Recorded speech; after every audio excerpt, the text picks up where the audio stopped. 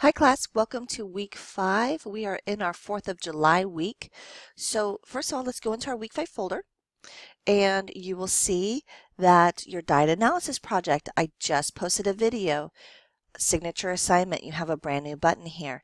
And so you can find the video regarding your signature assignment and all those details under this tab. I will not post signature assignment stuff in your weekly folders because I like to keep it all in one place.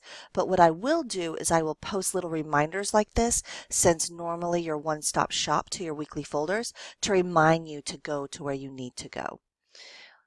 Chapter 10, Chapter 11, looking like exactly what you expect at this point. And so I don't think I need to go into details on those. Exam 3 is also due on July 7th, you can see. And so make sure that you take your exam, just chapters 9, 10, and 11, because the next exam will cover only vitamins and minerals. Okay, so let's go over here as well into weekly folders because I want to talk about your vitamin and mineral presentation. Because you'll notice next week you cover actually 4 chapters. It's all of the vitamins and minerals. And for that, you guys technically do like a team teach. And so here is a vitamin mineral list. This is a wiki. And what you need to do is you need to edit the wiki. I kind of give you a picture of how to do that and add your name. And you can see here that I can edit this wiki. Or it's kind of funny. If it causes you to do this, causes you to scroll down, then just scroll down. It kind of posted the directions twice. And wikis are funny for me to edit on the back end.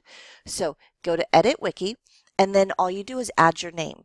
Really important though, if only select a highlighted area if these are all taken already, because some of these are more important than others. And I want to make sure the really important ones are selected first. Okay, so you need to decide which vitamin or mineral you want to do. Remember, you only need to do one. You're only doing one presentation. Here are all the details on how to complete that presentation.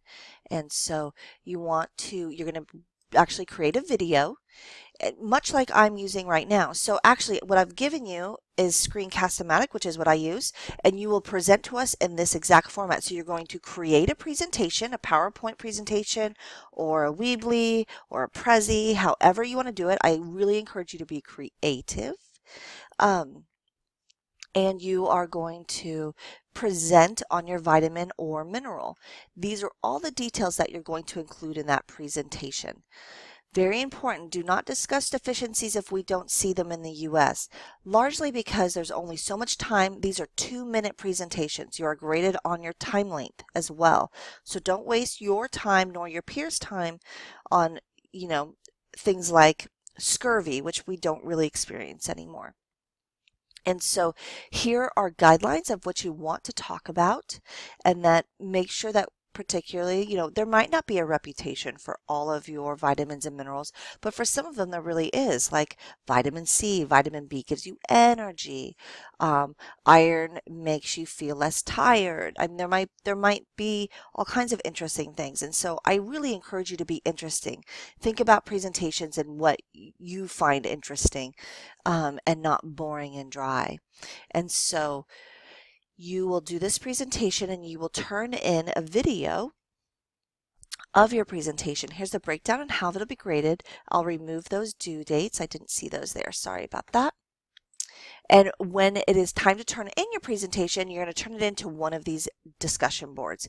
You're going to turn it into the area that it's supposed to be listed under. Here is Screencast-O-Matic, and so you can download this. It's free. There are tutorials as well that you can sign up for and do in case you don't know how to use it. I can tell you it's super intuitive.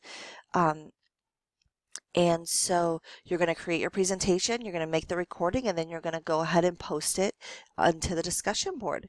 So please let me know if you need any help on this. You do need to pick your vitamin or mineral quickly.